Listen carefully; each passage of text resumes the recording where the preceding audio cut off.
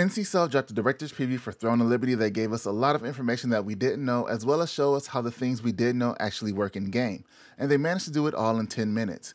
I know my videos are normally short, but that was pretty impressive to me. The website also got an overhaul with more lore information with some cinematic footage and new screenshots. Although we have no word on the global publishers, the game is still scheduled to release simultaneously around the world in the first half of 2023. Before we jump into the info, if you like MMOs, consider subscribing to the channel. I'd greatly appreciate it. Let's go ahead and jump into this info. First, they talk about the philosophy behind Throne and Liberty. Throne stands for the battles and competitions we will have, Liberty being the freedom to choose how you want to play, and the and represents unity, where the walls that divide nationalities and generation gaps mean nothing, by their words. They also broke the video into these 3 sections to drive that point home.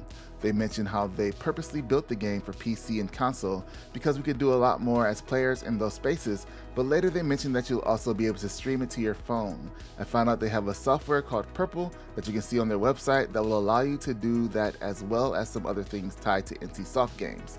The UI has been designed with each platform in mind. In the Liberty section, they jump into the major gameplay elements where pretty much everything made me think, oh, that's cool, and had me excited to play it. They talk about how the world is a fully open world with no boundaries, and to explain this, they talk about how a dungeon could have a main entrance and a starting area with different layers and floors, and if you choose to, you can go straight to the bottom floor, helping or fighting other players that you come across along the way. This isn't the first we heard of open world dungeons in an MMO, but the idea is always cool to hear about. At first, this sounds like a full open PvP system, but we found out later that that isn't the case, and I'll jump into the PvP system a little later. Next, they talk about how weather and environmental changes can have an effect on gameplay, opening or closing off new pathways, for example. They show us seems to be an excavation site flooding due to rain, how certain enemies will come out depending on whether it's night versus day. They also show how our spells can affect enemies differently, particularly if it's raining, our lightning blasts will turn into chain lightning.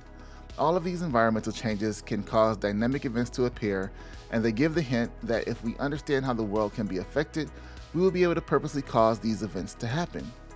The game, from my understanding, isn't a sandbox MMO, as it does have a story that seems to have a variety of different elements from humor to suspense, which is cool to see.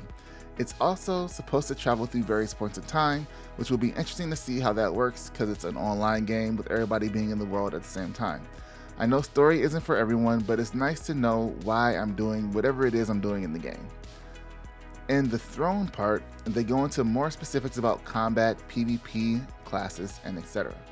In Throne and Liberty, we won't pick a starting class, but our combat abilities are dictated by what weapon we wield, and we will be able to change up freely while playing. They call it the free class system. It's pretty cool to see more games going this way. The game will have an action combat with what seems to be a lock-on targeting system, and we can equip and switch freely between 2 different types of weapons. Example they showed was going from daggers to a mage staff. Each weapon will also have what appears to be a counter or block ability that requires good timing.